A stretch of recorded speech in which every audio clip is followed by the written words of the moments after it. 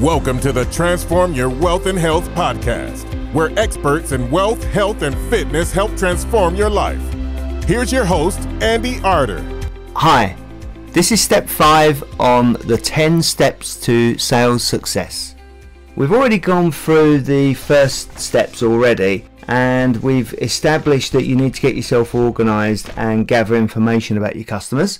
You need to have some pre-sales preparation where you get yourself dressed correctly and the correct equipment ready for doing whatever you need to do. If it's online, totally different from face-to-face, of course. You then need to meet your clients in the appropriate place.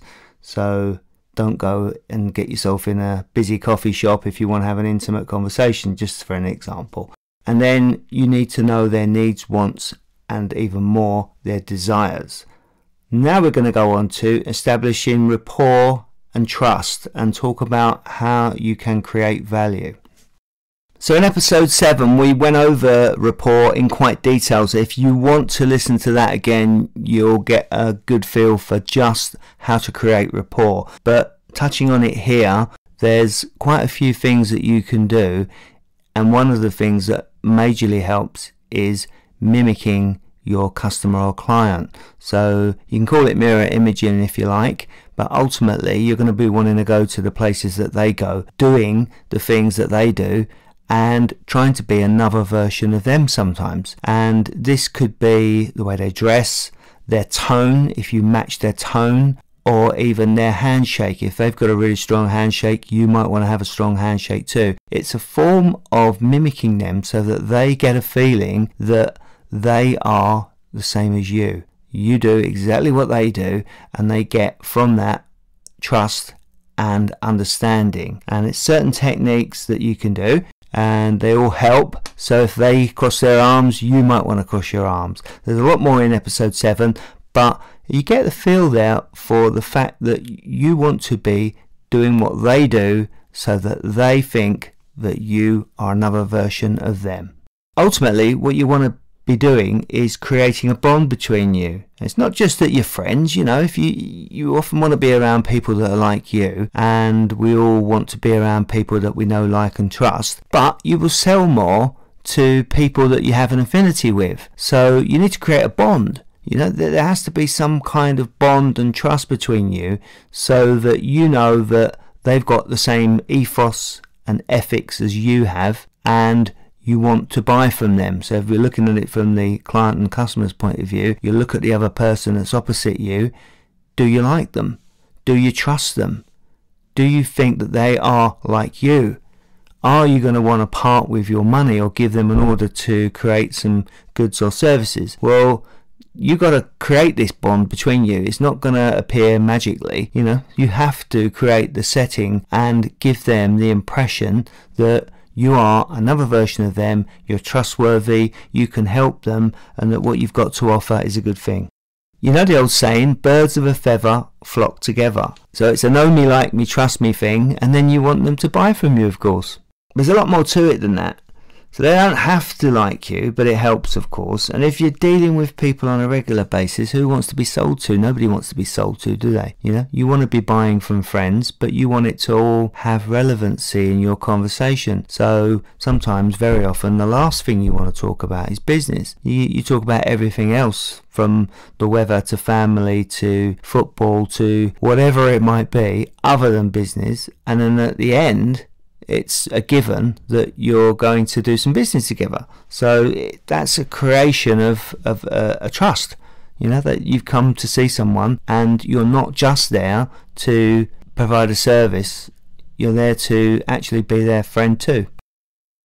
So how do you create trust? Not an easy thing to do, but ultimately if you've provided some past record that you've actually done things and it's all gone really well, people will pick up on that to find that you're a trustworthy person. So you can give them things for free, or you can provide evidence of your previous track record. So that might be perhaps testimonials, where previous clients have said what a great guy you are and what a good service you provide. Or if not, perhaps name drop some of the big clients and customers that you've got. So if you've got customers that are well known and respected, you can piggyback from their success and use their name to elevate you. If you're able to deal with them, then why shouldn't another customer use you? You know, they should be able to use you just as easy as a real big name client.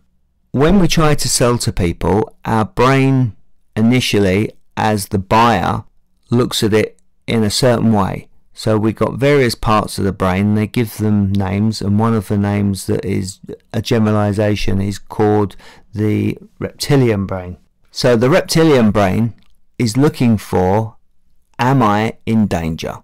That's the first thing it is looking for. So when you're selling things, obviously there's not really a huge amount of danger created. So another thing that it might look for is, do I need to take action? Well, there's something you can pick up on. Yeah, you can create within somebody's mind the fact that they need to do something. There's certain things like FOMO, fear of missing out, and deadlines. So if you create that urgency within someone, then you can make sure that they have to take an action, because if not, it will process it as non-urgent, don't need to make an action on this, and I'm going to pass it on to another part of the brain that's going to deal with it and basically file it. There's also another part of the brain which is the primate, and this works on things like instinct to take action. So it likes things like trust and value. So looking to create trust, as we were saying previously, you can then, if you're not going to be processed by the reptilian brain, be passed on to the primate part of the brain, and you can make a sale from that. It takes a little bit longer. If you're not going to create an instant urgency, it might be a lot better to be processed by the primate part of the brain.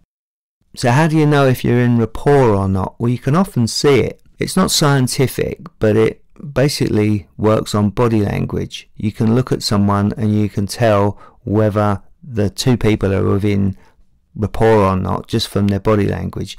Do they look similar? Are both postures the same?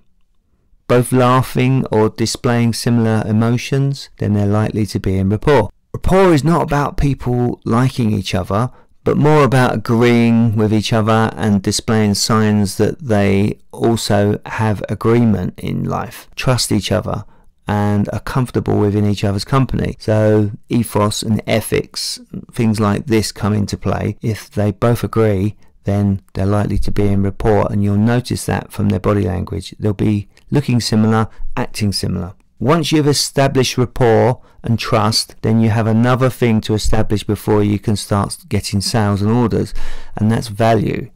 So you've got rapport, you've got some trust, you're now going to try and get value. So how do you show that there's value within your products, goods and services? Well, you've got to tell them, basically. It's as easy as that. You've got to display that your product is over and above the competition. Is it unique? Well, you're going to have to say so. Is it better than the competition? Then tell them why. Why is your products or services worth buying? So you've got rapport, you've now established trust, and you're going to create value. Once the value is created, they haven't really got a huge amount of reason to say no. So that's when you're going to need to move on and close the sale. We'll come to that in a future episode.